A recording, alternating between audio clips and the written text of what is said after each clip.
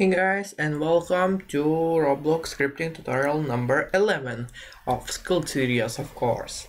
And in this tutorial I'm gonna teach you about a really quite new feature actually, which is called collision filtering. And first of all, I want to show you an example. So I have this basic contraption, which just basically a conveyor, a part which needs to move, and then my bad, and then there is a part that blocks it, and if we run, the part should not be able to go through it. Yes, as you can see, it just gets stuck and nothing happens at all. However, with this feature, or well, feature actually, and probably a script also, you should be able to make some sort of like VIP doors, or like if you are making a tycoon, to make your ores like to collide with only certain items. For example, if you like make a dropper which covers the conveyor's path, dropper's parts just don't make this like ore quote unquote stuck. And yeah, that is pretty cool. So yeah, things might just get a bit fixed. I mean, you could fix a couple of things, or it's just pretty cool thing. You can do anything with it pretty much. So how to do this? First of all, we need to access a specific service called physics service, and then we need do like this: game get service. Well, I think you know how to do this because you watched before this, unless you didn't. So then I just gonna give you an advice to watch previous tutorials, unless you if you don't know something. So yeah, we need to get the specific service, as I said, which is called physics, not physical properties, service, like that. And then we need to make collision groups, and this is how collision filtering works. So we have group number 1, which is probably like ores or parts or something. You can call it any way you want. Of course, there can be more collision groups and more parts in those collision groups. So let me just make a couple parts, and then let's just move this part a little bit right there, and now it should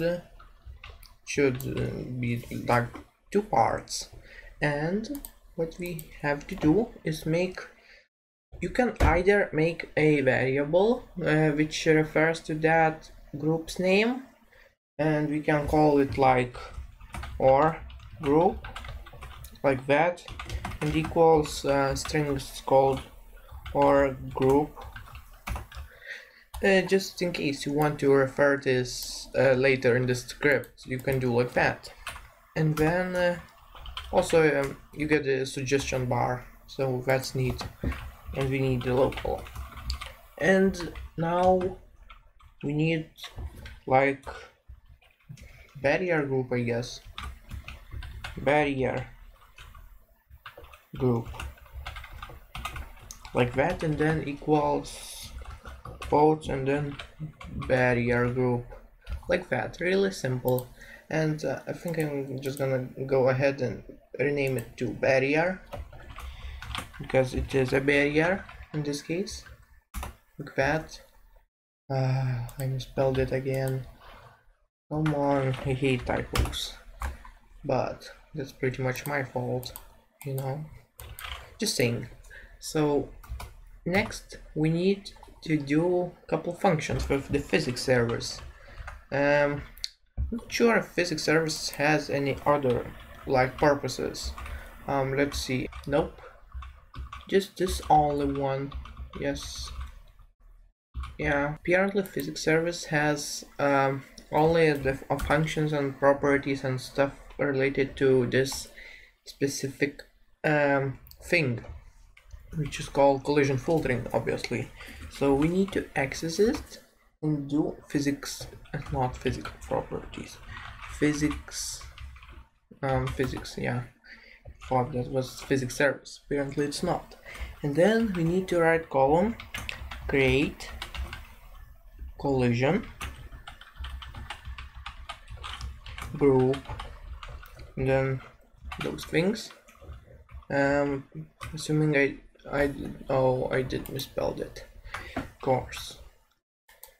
That's why I like the suggestion bar, as I like to call it. And then we make collision group called R group, because it's just a string, it doesn't mean anything but words, just words. But now we have a collision group, and we need another one. Well, I'm just gonna go ahead and copy this like that, just to make things a bit faster. And then we need to call it barrier group, and then delete this.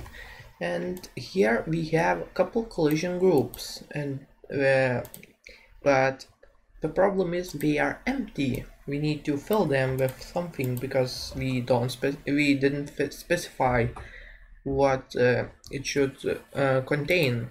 So yeah, now we need to go again and do such things like you could do like directly access it, but you may need to refer it again, so you can just do local, I don't know,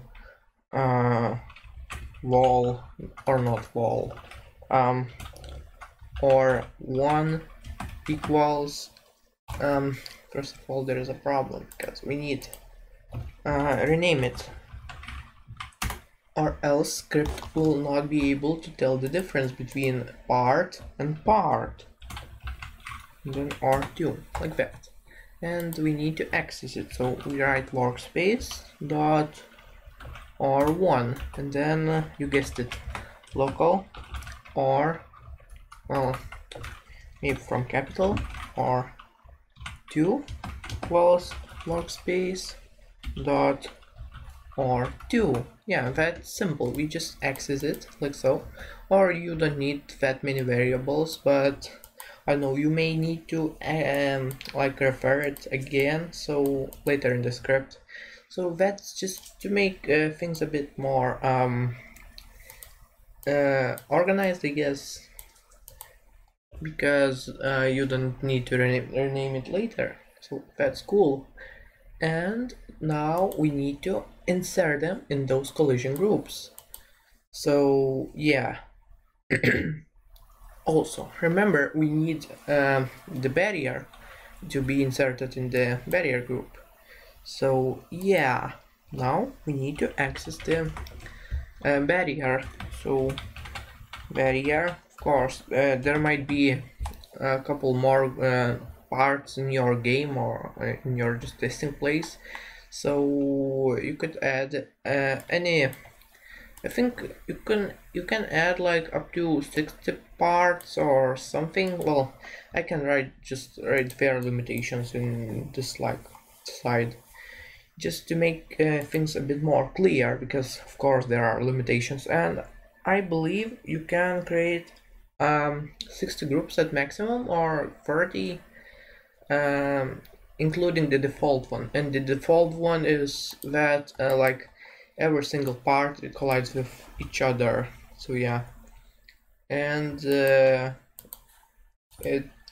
it's something a bit different if you are wondering between can collide, just checking this box, because if you just set it to false, it doesn't collide with anything at all, and we want it to collide with specific things, so that's awesome. Now we need to access the barrier, so workspace dot barrier, and now we need to insert all those things. And now you can just add a comment, for example, or group and barrier group, but I think it's clear enough. So now we do like this. Um, of course, you can do this a bit differently, maybe, but I'm gonna do like that. So, um, we're gonna probably tell you later what do I mean. So, physics, column, set, part, collision, group, like that, and then brackets, and in those brackets we want first argument is the actual collision group. So in this case it will be called R group, this one, because we just added it obviously, and second argument is the parts that you want to get. This I believe works like in arrays, maybe. Let's test it. Of course, you know how to make arrays or tables. So you just try those brackets, and well, I did not test it this, but let's see. Workspace.r2. I'm not sure though. Let's see. R1, and then let's run. Well, it may throw an error, but I'm not sure. I'm not sure. But if this doesn't work, you need to write it separately. Yeah, something is not right. Let's see, line 15. Yeah, it doesn't work because you need a specific value. So yeah, that's a bit tedious, I could say, because you need to pretty much copy this all over and over again, because it only accepts one specific part. So yeah, but I mean, you can just do Control C, Control V, and that should not make a lot of inconvenience. So we can just change it, and that's quite simple. And now we need to do this the third time, and just do like that, just to make things a bit more separate.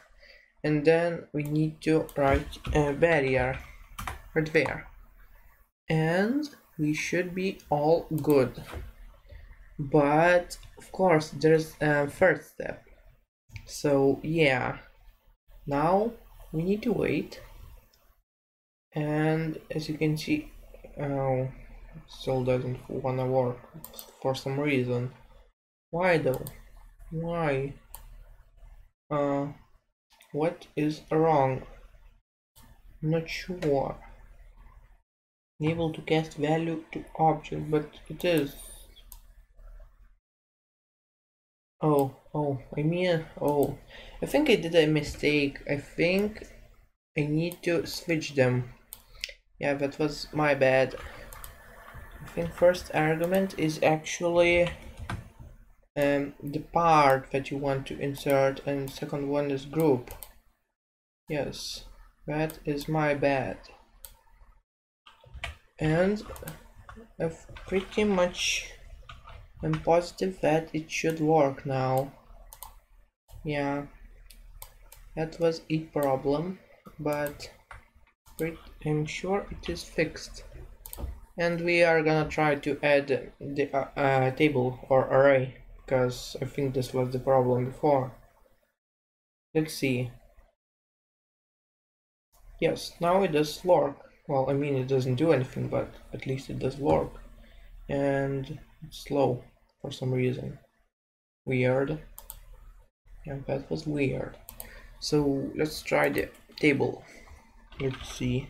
No, it doesn't work for some reason. Well, that's a bit inconvenient. Yeah. Apparently it doesn't accept the object value. I mean the table. And the table is not really value, but like something like folder, I guess, that contains values. So yeah, this does not work. But now there is the third step, and that is to make actual group to collide with something. So this will be really easy, and you need only one line. Oh, that line is quite long, but still. You need your access physics service again, and you need to write collision group set collidable with that, and then brackets, of course. And now we need the first argument is first two arguments are the actual groups, and I'm not sure. I don't think that the order of the groups actually matter, so we can just write from the bottom barrier group. Well, I mean from the bottom, this side, barrier group, comma, or group, not or1, or group. And then the third argument is actual set collidable, so false, because we don't want it to be to collide with each other. And now if we run, everything should work. Nope. Why? Okay, apparently it was me again being stupid, because barrier does not have to be in the OR group. It's obvious and stupid. And now it does work. Yeah, and as you can see, it works perfectly. And yeah, that was it. And I hope you guys enjoyed this quite short tutorial actually. And I'll see you next time. Goodbye.